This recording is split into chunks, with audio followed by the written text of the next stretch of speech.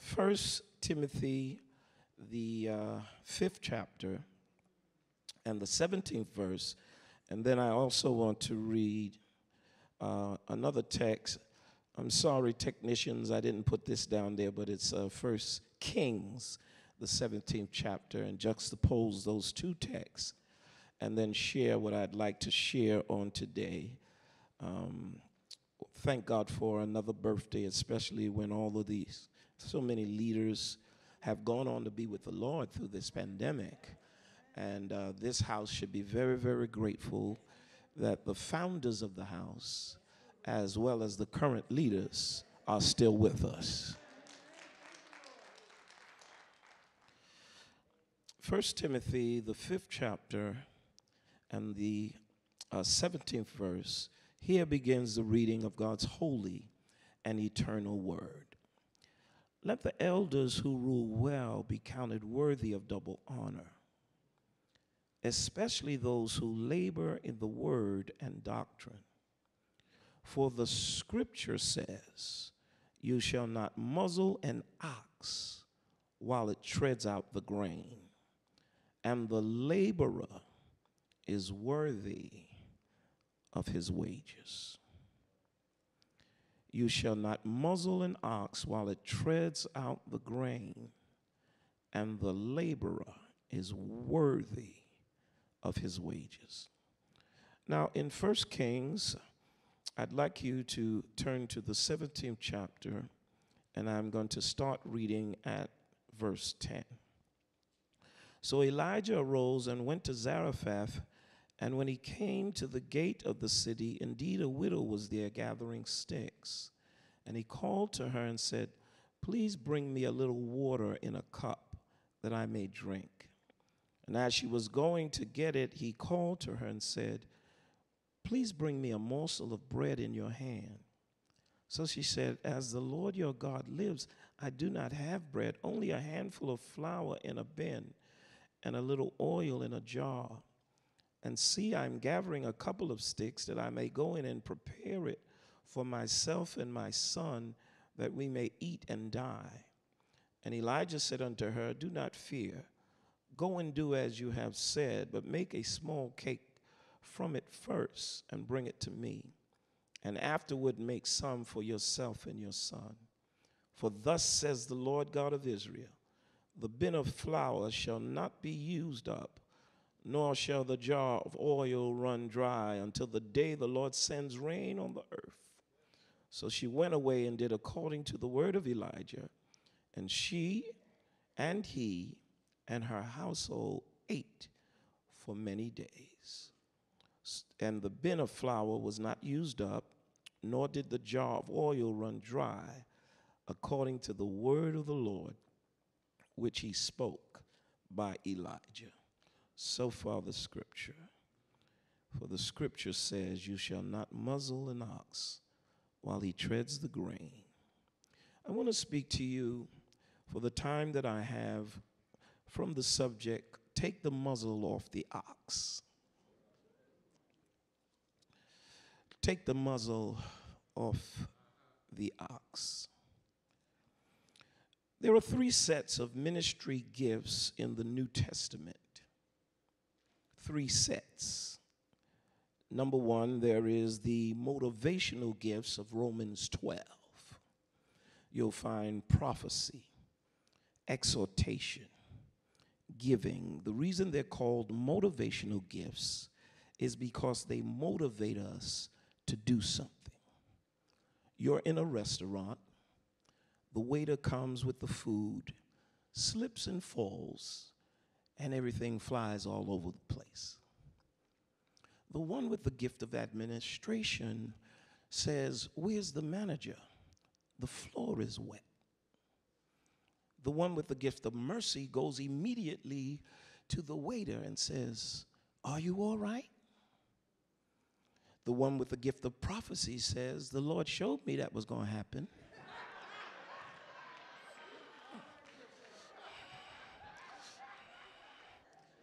This is motivational gifts. They motivate us to do something. But then there is the manifestation gifts of 1 Corinthians 12. Miracles, healing, word of knowledge, faith. These are gifts that are called manifestation because no one has a monopoly on them. You don't really have the gift of healing because if you had the gift, you could go to Brookdale Hospital and everybody would get healed. Sometimes you'll pray for a person, they'll get healed, and pray for another person and they'll die. Because the Spirit manifests these gifts at His pleasure, not at yours. Because if you could manipulate the gift, then you could manipulate the people. So He doesn't allow it to be something you control. It's something He controls. But then there is the ministry gifts of Ephesians 4. And He gave some to be apostles, prophets, evangelists, pastors, and teachers. It's called the hand ministry. The apostle is the thumb because it is such a governmental strong office that it can touch every other gift. The only finger that can touch all of the other fingers. You running around trying to be an apostle and you haven't even made a good teacher. The apostle has experience and can touch every other area important to ministry. But then there's the prophet. The prophet is not there to prophesy up a Mercedes. They're to point to what's wrong in your life so you can get it straight, and then God will give you your own Mercedes. The evangelist is the longest finger because they are the ones that go the longest. They blow in, blow up, and then blow out. Yes, and then you have the pastor with the ring finger, where we wear that because it is said that this finger has an artery that goes all the way to the heart. And God said, I will give you pastors who are after my heart. They pastor from the heart. They are married to their wife and they are married to ministry. Yes, and then there's the pinky, and that's the teacher, because when, like I'm doing now, you start teaching, people go to sleep. It's the smallest finger. We love preaching, but we don't like teaching too much, you know. But you have to understand that preaching will get you out the world, but teaching will get the world out of you. Yeah, so you just can't get excited over preaching. You have to hear what I'm doing, teaching. When God says something once, it's significant. But when He says it more than once, it's critical. When God repeats Himself out of the mouth of two or three, let every word be established. When God repeats Himself, He says, pay special attention to this. Now, there's no book written for an apostle in the Bible. No book written for a prophet. No book written for an evangelist or teacher. But there are 3 books written about the pastoral ministry. That must be important. He didn't say much about the teacher. He didn't say much about the apostle. But when it came to the pastor, He gave us 3 books. Let me tell you why. The apostle governs. The prophet guides. The evangelist gathers. The teacher grounds, but the pastor guards. Yeah. Without a pastor, you don't have a guard. That's why when we install them and ordain them, we give them the crozier. The crozier has the hook on the top, and in the bottom it's thick because it represents what David said when he said, thy rod and thy staff. The rod is the bottom because when the wolves come, he got to fight them off. The hook is if the sheep fall. then you hook them. You know you have a sheep when you hook them because the sheep won't fight. If you hook them and they fight, then you got a goat. Because the sheep don't fight. He guards. That's why he's so important. The apostle can come in and go out. The evangelist can come in and go out. The teacher can come and go. But the pastor must stay there and guard the house. There's a pandemic going on, but I got to guard the house. Money is funny, but I gotta guard the house. People are having all kinds of trouble, and I gotta guard the house. The apostle may be in Africa. The prophet may be in the Caribbean somewhere, but I must stay and make sure that the sheep are taken care of. In the sheepfold, they didn't have a door. That's why Jesus said, I am the door. The sheepfold didn't have a door. The shepherd laid in the door. He laid in the door, so if a predator came, it had to come through him. If a sheep wanted to go out, it had to come through him. The shepherd must lay in the door. Everybody else can be free and go, but the shepherd must lay in the door and make sure the folk is all right, because I must guard. Others can guide, others can gather, but I must guard the house of the Lord. So that's why it is so important. Now note that when Paul talks about the pastor, he says, let the elder that rules well be counted worthy of double honor, especially those who labor in word and in doctrine. The word honor there is not honor of respect. Literally, it means remuneration. What it should read is, let the elder that rules well be counted worthy of double honorarium, of double remuneration, of double finances, of double monetary gifts. Then he goes on to say, because the scripture says, muzzle not the ox that treads out the corn. Note that he compares the leader to an ox, because an ox is a beast of burden. An ox can carry heavy loads. An ox is strong. You cannot be a pastor and be a weakling. You cannot be a pastor and be a sissy. You got to carry too many heavy loads. You've got to struggle with too many issues. Your shoulders have to be broad enough to carry the weight of ministry, and the weight of ministry gets heavier and heavier and heavier. And if you're not able to be an ox, you'll break up, burn out, give up, quit, and say, I didn't sign up for this.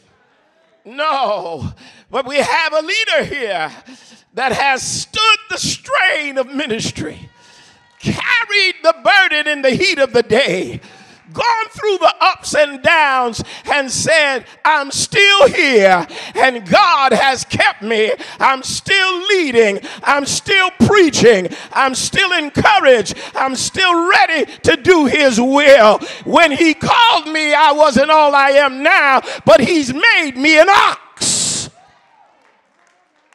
Yes, I'm an ox. I can carry effectively.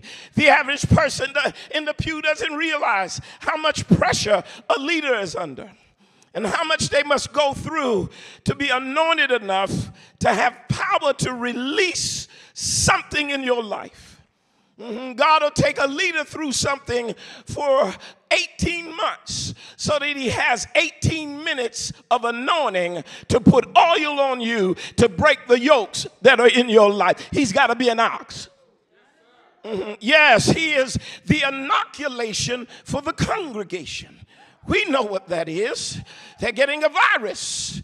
That the virus has a little of the sickness in it. And I know, like you, I ain't fooling with no virus till I see that nobody took it and grew another head, or their arm fell off. Or, we got to We got to test this thing, but that's not my point. It is an inoculation. It goes in, but it has a little of what they're trying to protect you from, so that when it comes, you have the power to resist it. Your immune system. The leader is the inoculation for the congregation. He must have the poison in him so that when you face that poison, you know it won't kill you. Yeah. So you can't have a leader that hasn't been through nothing. You got to have a leader that knows what it means to be broke, because how can he preach to broke folk? You got to have a leader that knows what it means to be rejected, because how can he preach to your rejections? He is the inoculation for the congregation. So God had to let him be broke. God had to let him cry. God had to let him have pressure and things fall apart in his life, so that when he stands up here, he can tell you the medicine works. Grace can keep you when all hell breaks loose. The medicine works. When folk walk out of your life, he will come in and hold you together when you feel like falling apart. The medicine works. Even though you don't have a dime, the Lord will make a way somehow. The medicine works. When the enemy comes in like a flood, the Spirit of the Lord will lift up a standard against him. How do you know? I was injected with what's bothering you, and the medicine worked. It kept me. You gonna be kept, because if God could take me through all of that and I made it, then you gonna go through and you gonna make it. I am the inoculation for the congregation. I am your vaccine. I am living proof that a pandemic can't stop God. I am living proof that you can lose your job and he can keep a roof over your head and your children can eat every night. I am living proof that you can be broken, bruised, and hurting, and God can pour oil and wine in your wounds and allow you to get up and lead again. I am your vaccination. And I'm an ox. That's why we call it the pulpit. Because my job is to pull you out the pit. Can everybody in here witness that you came discouraged, but there was a word from the pulpit? You came hurting, but there was a word from the pulpit. And that word pulled you. You came getting ready to walk out on your marriage, but there was a word from the pulpit. You came here getting ready to cuss somebody out, but there was a word from the pulpit. You felt like hurting somebody. I might go to jail today, but there was a word that pulled you out the pit. You walked in here broken, back over, leaning. Oh my God, can I make it? But then one word from the Lord, and when you walked out, your back was straight, your chest was poked out, and you said, I shall not die, but live to declare the works of the Lord. Because there was a prophetic voice, an ox treading out the corn, giving me the wheat of the word that built me like Wheaties and made my body strong. And I can't afford to muzzle him, because if I muzzle him, how can he give me what I need to make it and be strong? Yes. I want one of the texts. I want to be timely, but I've got to use one of the texts to show you that Paul emphasizes this in another place, but elaborates it, because he didn't have time to do it in Timothy. So in 1 Corinthians 9, he quotes the same scripture. For the scripture says, muzzle not the ox, but he elaborates on the concept. He elaborates on it so people will know that we're not trying to manipulate them to give money to a pimp. Let the elder that rules well. You don't fatten frogs to feed snakes. The criteria is, have they led well? So you check and see, and there's no money mysteriously going out the account because he's ruling well. You look at the record and the reputation over time and see that it shows integrity. And you say he's leading well. You see the combination of two churches together, and synergistically they're growing rather than falling apart. And you say he's leading well. You look at the mortgage that was on the building and see that it was paid off, and you say he's leading. If he is leading well, then he should get double honor. And Paul embellishes the concept in 1 Corinthians 9. Am I not an apostle? Am I not free? Have I not seen Jesus Christ our Lord? The people will question your leadership, and they're questioning his leadership. It is part of what we do. People are going to question us. Yes, they're going to doubt us. Jesus went through three things. He had one disciple that doubted him, Thomas, one disciple that denied him, Peter, and one disciple that betrayed him, Judas. Every leader will go through a time of denial, a time of being tricked and traded on, and a time of being doubted. Don't get in this thing if you think everybody gonna follow you and follow you right. Just because people are with you doesn't mean they're for you. Yeah, and they're doubting him. So Paul must defend his apostolic ministry. If I'm not an apostle to others, yet doubtless I am to you, for you are the seal of my apostleship in the Lord. If you want to know who I am and that I am a true leader, then look at who's following me. Look at a church in a pandemic that's almost all the way full. You prove that I've been anointed to do what I'm doing. Because he that thinketh he leadeth and nobody followeth is just taking a walk. My defense for those who examine me, who criticize me, please don't criticize your leader. Please work with him and not against him. He's not perfect, but pray for him. Do he not have the right to eat and drink? Why would we have a birthday service and talk about a leader and give gifts to him and send him and his wife somewhere? Is because the leader bleeds like everybody else. The leader needs rest like everybody else. The leader needs to sit on a beach and sip some coconut juice like everybody else. They are not supernatural. We wear an S in our chest in the pulpit, but when we get home, we're Clark Kent. And we got to deal with kryptonite. I feed him, take care of him, muzzle not the ox. Do we not have a right to take along a believing wife as do the other apostles? Don't we have the same natural rights as everybody else? Or is it only Barnabas and I who have no right to refrain from working? Whoever goes to war at his own expense? Who plants a vineyard and does not eat of its fruit? Who tends a flock and does not drink of its milk?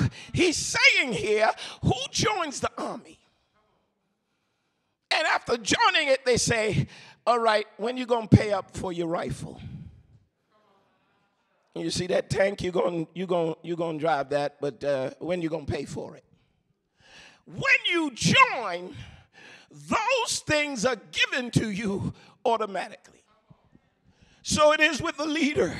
If his car is given to ministry, if his time is given to ministry, if he's going to the hospital, meeting the needs of the people, then where is the thing that gives him the financial help to do everything he has to do?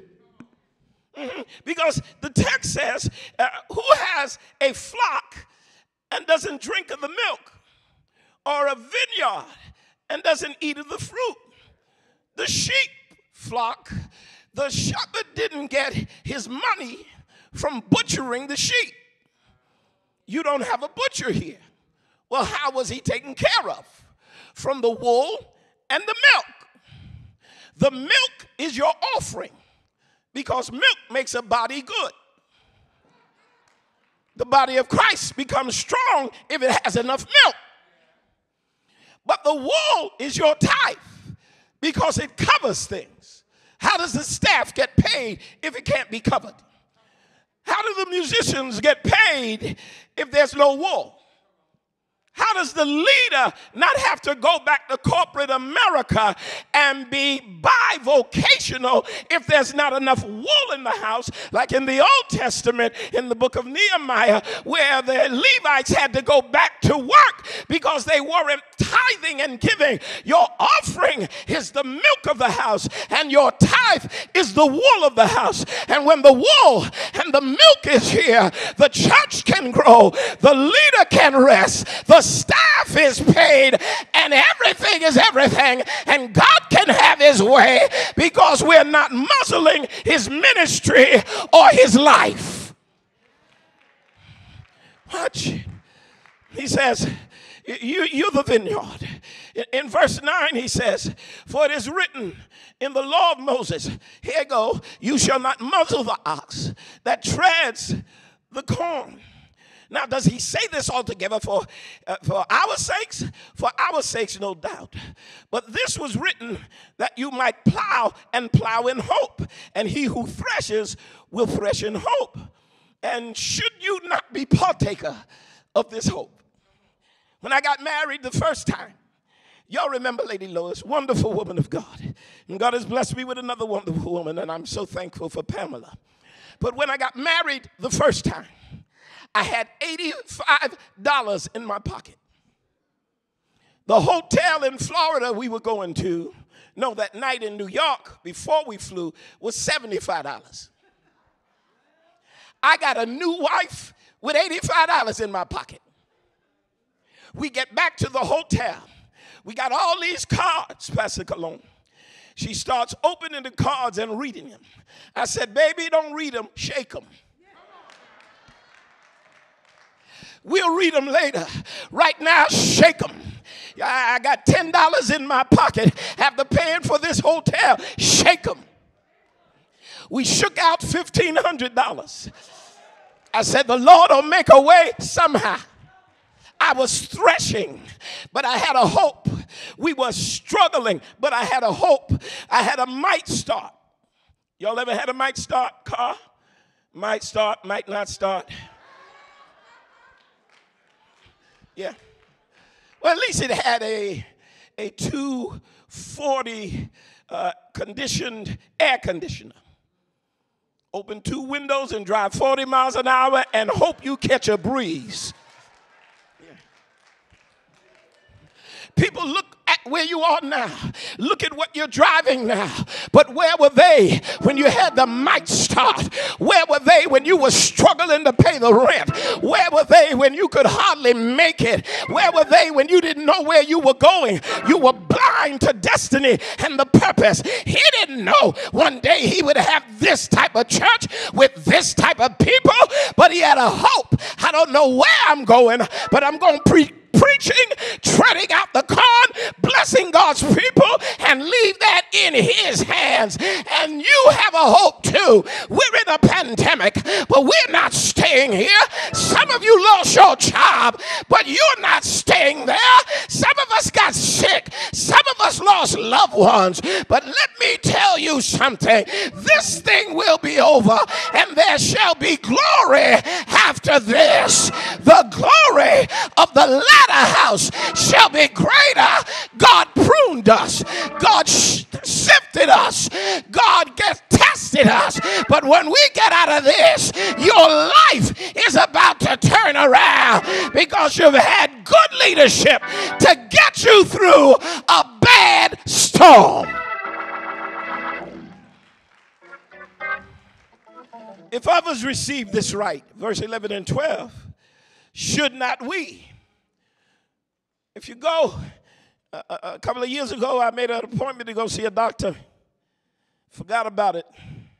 And they called and said, you didn't make your appointment. I said, yeah, reschedule me. He said, we will, but you owe us $90. I said, but I didn't come. He said, that's your fault. You owe us $90. Doctors.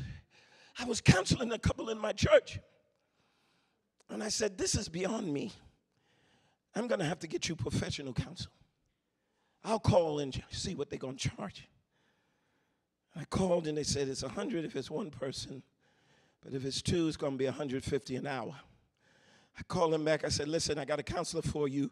It's going to be $150 an hour. Somehow, miraculously, their marriage healed. When I was counseling, it was a mess.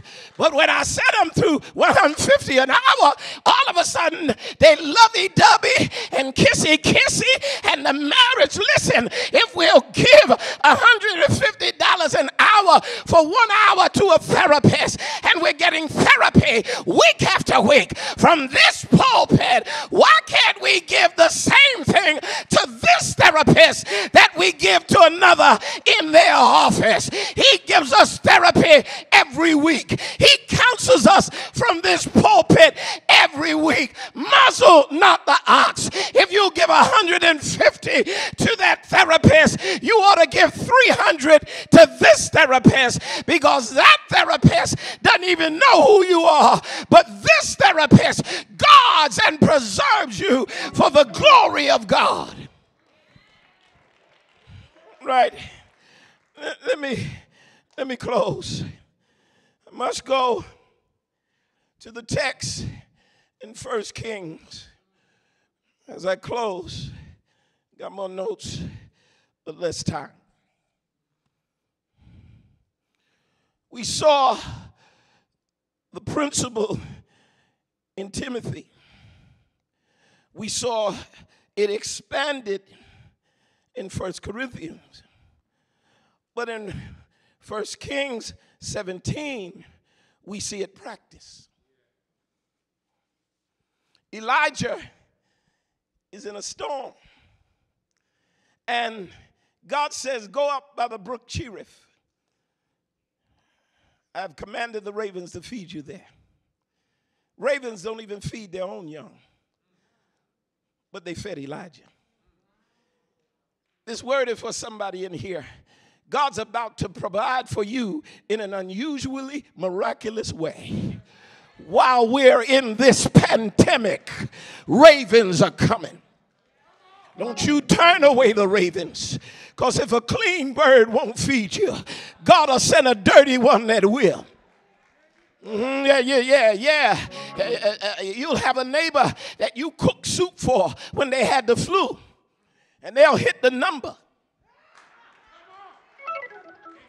You didn't play the number. They played the number. And they come and say, I got $200 for you because you cooked soup for me. And no, you played the number. That's dirty money. Not after I get my hands on it. I'll clean it up.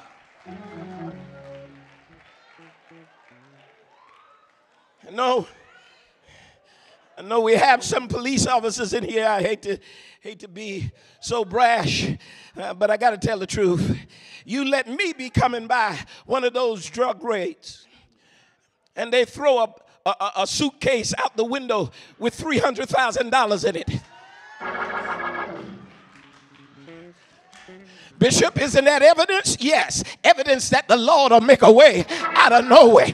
Evidence that God can provide. Evidence that ravens can feed you. Evidence that God can use dirty birds to help you get through a pandemic. Evidence that I shall not die but live to declare the glory of the Lord. Evidence that I've been young and I've been old, but I've never seen the righteous forsaken, nor his seed begging bread. I'm keeping that money, baby. That's evidence that I can do some stuff after I clean it up. Well, I may give $100,000 to the cops. I'll keep the other two. But there comes a time where the ravens can no longer feed you. They're gone. The brook dries. I must encourage you, because some of you are sitting by a drying brook. The unemployment checks have gone out. Some of you didn't even get your stimulus while they argue over giving another one. I didn't get mine. I paid my taxes. I don't know if Trump stole it. I don't know what happened, but I ain't get no stimulus. My wife got $30 or something. I don't know what they gave her. Brooks dry. Ravens stop. But I must encourage you. You lost your job, but God's going to make another way. That job didn't appreciate you anyway. They were tolerating you. God's going to take you from where you were tolerated to where you're going to be celebrated. Yeah.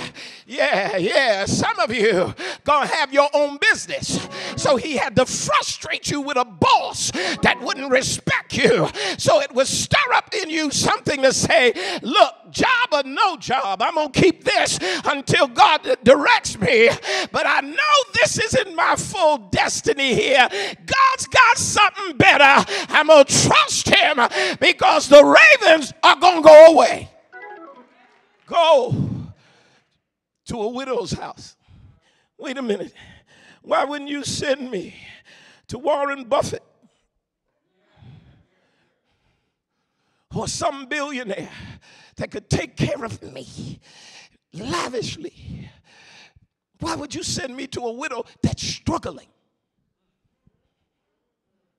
I don't understand how you're working. I'd rather be with the ravens. The question is, did God send Elijah to the widow so he could eat? Or did he send Elijah to the widow so she could live? Let me answer it.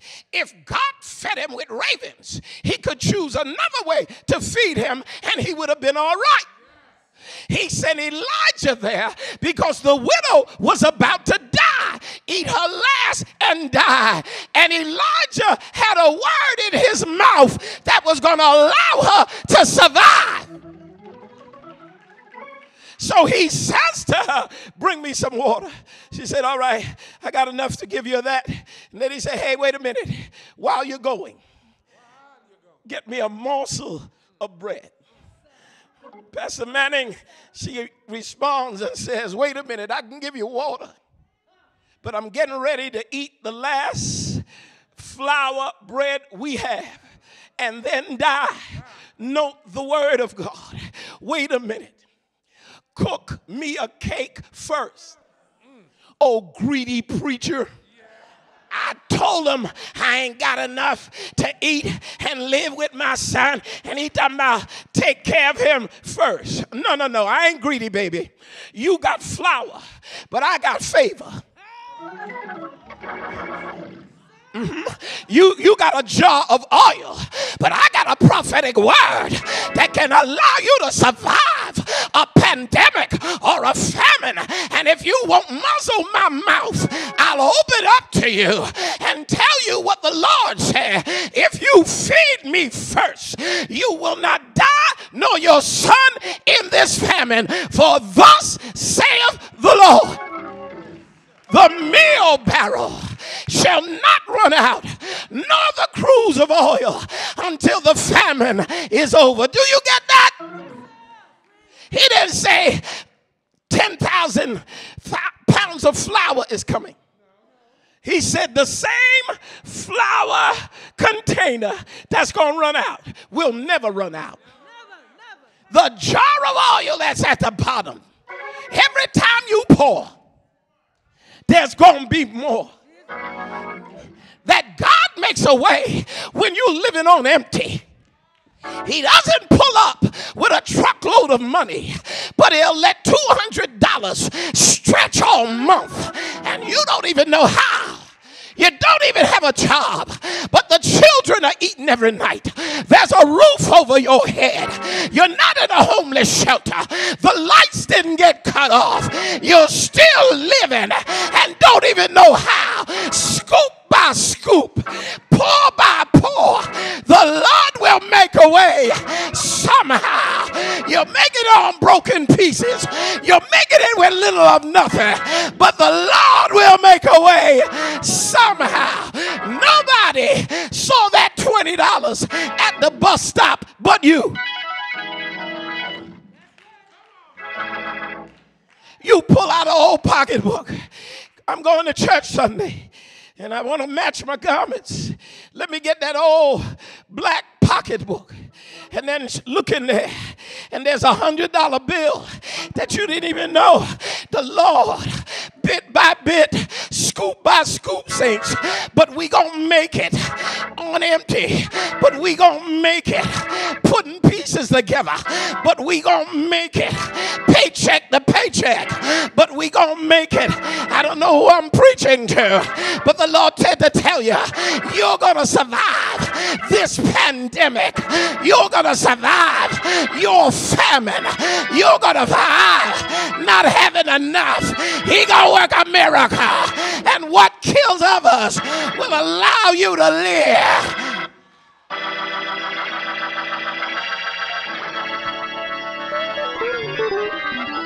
Rain is coming. Rain is coming. God's going to send rain. You're going to work again. You're going to have again. Doors are opening again. Ways are going to be made again. You will not die in this famine. God is about to open the windows of heaven and pour you out a blessing. There's not enough room to receive. God is about to cause your barren places to burst forth with new life and blessing. You can't give up now. You can't get depressed now. This pandemic is about over. God is about to send harvest, rain, miracles, breakthroughs, prosperity, overflow. But you got to feed Elijah first.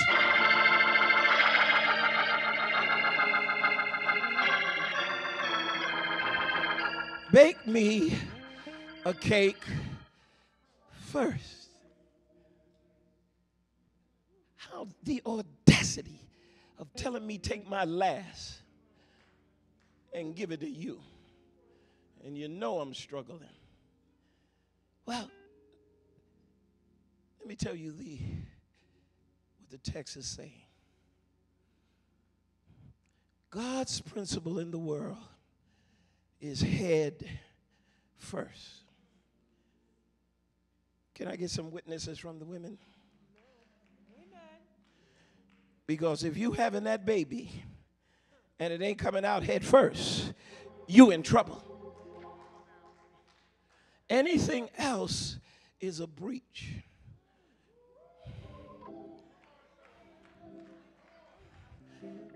If the feet come out first, we got a problem. We got to turn that baby around or give us a Syrian or something, because the order of God in the earth is head first. If the head comes out, everything else comes out. When she fed Elijah the prophetic head, God said, you can't feed a prophet and not receive a prophet's reward. Now, I know this has been manipulated, but that ain't happening here. I know this has been stretched out of exegetical and hermeneutical order, but that's not happening here. When you bless the head, whatever you're struggling with, God blesses you. Bring ye all the tithe into the storehouse. Why? Said it be meat in my house, and I'll open the windows of heaven. Bless my house, I'll bless yours. Take care of the needs of my leader, I'll look at your needs and take care of yours. If you feed Elijah, bless Elijah on a 59th birthday, then God's going to say, because you blessed Elijah, I'm going to handle your issues. I had to give credence to this concept for those who are looking and say, why we got to do all this stuff for the leader? Because it's God's order. Whatever you make happen for a prophet who opens his mouth to tread the corn so that you and your family can live, you will get the prophet's reward. As I cover the prophet, I'll cover you. As I provide ravens for the prophet, I'll provide ravens for you. As I hide the prophet from the vicious plots of Jezebel and Ahab and President Trump and his craziness, I'm going to cover you. And all you have to do is feed Elijah first. I'm going to say this and then I'm going to pray. We take out of context that scripture, my God shall supply all of your needs according to his riches and glory. He didn't write that to every church. He wrote it to the Philippian church only because he said, only you gave in my necessity. I was struggling and the Corinthian church ain't gave nothing. The Colossian church didn't give nothing. Only you gave when I was in my distress. Not that I need it. I've learned how to be content with wherever I am. He said, but you needed to give it so God would give you an account. And because you have an account with him now, I got a word for you. My God shall supply all your need because you muzzled not the ox that treads the corn. Father, I thank you for those that are online, for those that are here. I hold up every family in this house. It's been hard. You've taken us to a dry, difficult season. But sometimes those seasons are to challenge our faith to see if we can tithe and give wool when we're not even covered ourselves, as it would appear, to offerings, and give milk when we need milk ourselves, and then just watch you like with the widow. Scoop by scoop, pour by pour, work a miracle, and then send rain and harvest. I speak new jobs. I speak promotions. I speak businesses. I speak entrepreneurial spirits capturing your people.